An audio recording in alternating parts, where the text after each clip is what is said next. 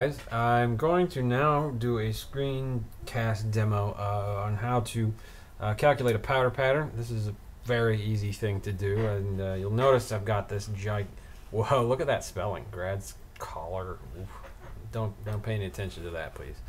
All right, so this is the CIF file I sent you.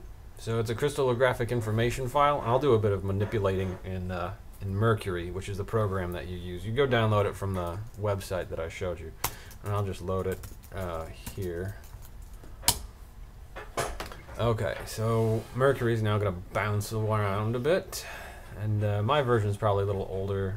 Whatever, I like old things because I'm getting old. Yeah, so this is fine. Maybe it looks similar to this, maybe it doesn't. It's fundamentally about what you'd expect. Now we're going to open it, and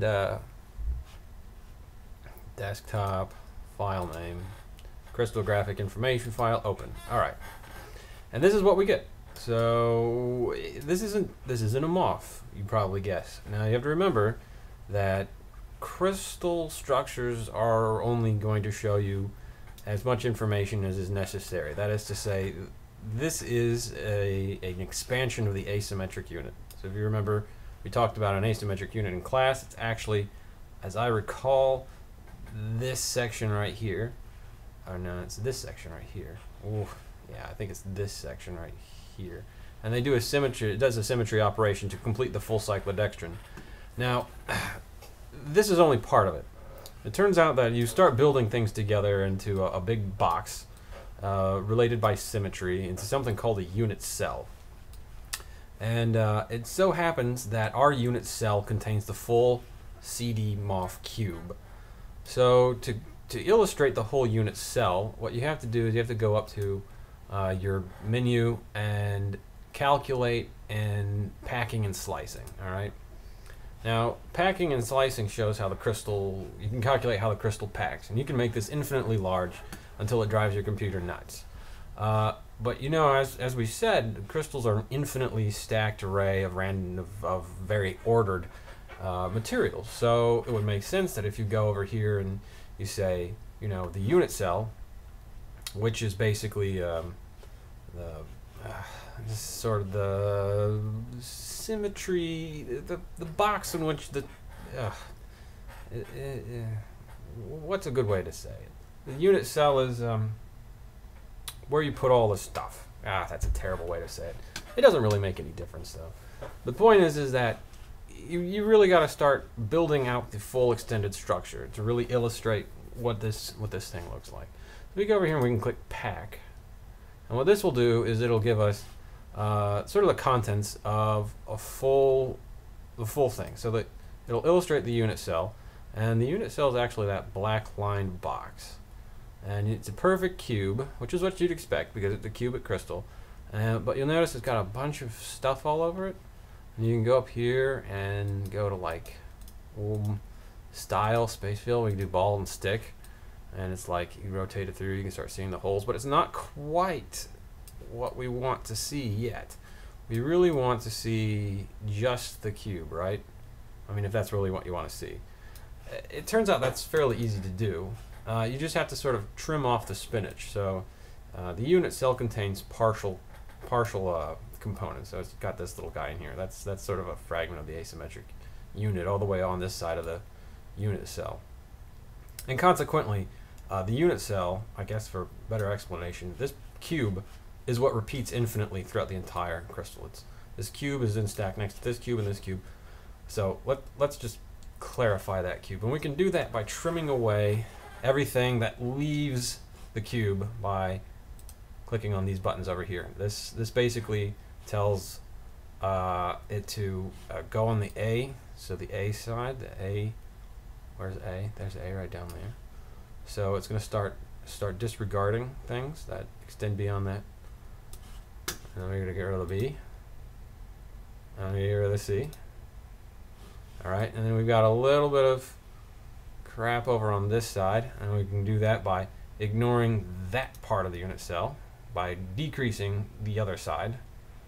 Decrease the other side, and then it looks like it does it. So boom, now you've got the unit cell. And you'll notice the unit cell is actually the cube structure of CD-MOF. All right, and you can look closely, and what you'll notice is, all right, these purple guys, these are potassiums. So that's really cool. These little red dudes that are floating around here, those are just some waters. Oh, you know what? Those aren't waters. I bet those are. Let's go over here and see if I can trim those out. Yeah, they might be water. Let's just call them water. Why not? Well, those are water. So, you know, you get water in here. This water, I guess, is fairly well behaved. It would be embarrassing if those were just stray oxygens from the other cyclodextrin, but I don't think they are. I think those are actually water molecules. And you can zoom inside. So let's go inside the MOF. Whoa, going inside the MOF. Going inside the MOF. We're in a MOF. All right. So, I'm not quite in it, but whatever. You get the point, right? So now you can play with it. And you can do this with any crystal structure, actually. You go find your favorite molecule on the CSD, the crystal CCSD. So that's basically the place you download it. CCDC. Oh man, I butchered that. The Cambridge Crystallographic Data Centra. Ooh, I don't know what that stands for. Like, man, I'm just having a bad day, guys. And find some sieves. Anyway, what did I tell you? I said let's find the powder pattern of this guy. So this is a 3D representation that we collected from a single crystal. We can go up here to calculate, and we can pull down the powder pattern. And this is a very simple calculation for a computer to do. And this is what it looks like. Now, I was hoping to reuse these screencasts, and I'm going to point something interesting out. That I will be paying particular attention to your interpretation of the powder data that you collected. Because the powder data that you received, well, you just do the match, and I'm curious to see how deeply you think about it. Well, I'm curious and I'm very intrigued to see how carefully you consider how do these peaks match up at these angles. These are very sharp, well-defined, obvious peaks, and you can tell they go all the way out some high theta. So this down here is your theta, you know, the angle of the scan, theta, all the way out to 50 degrees. You know, you look at your thing and you'll see some really nice sharp peaks. But I will tell you this, intensity matters, all right? These high intensity peaks, they really shouldn't match the high intensity peaks that you see on your PXRD. And if they don't, you've really got to question what happened, what's going on. And, you know, short of conspiracy theories involving, like, the NSA, you should probably try to rationalize why or why not these are here or there, well, why they would be missing or why they would be different, all right? And saying that they're different because, I don't know, just giving some sort of vapid response as why they're different is just won't cut it. So think on it, and all right. And so you can save this as what you want. See, it's JPEG, PNG. I'm a big fan of the PNG. It's a lossless compression. So okay, that's it. So play with your crystal. I would encourage you to go ahead and try to get some of these images into your report using, you know, whatever you'd like.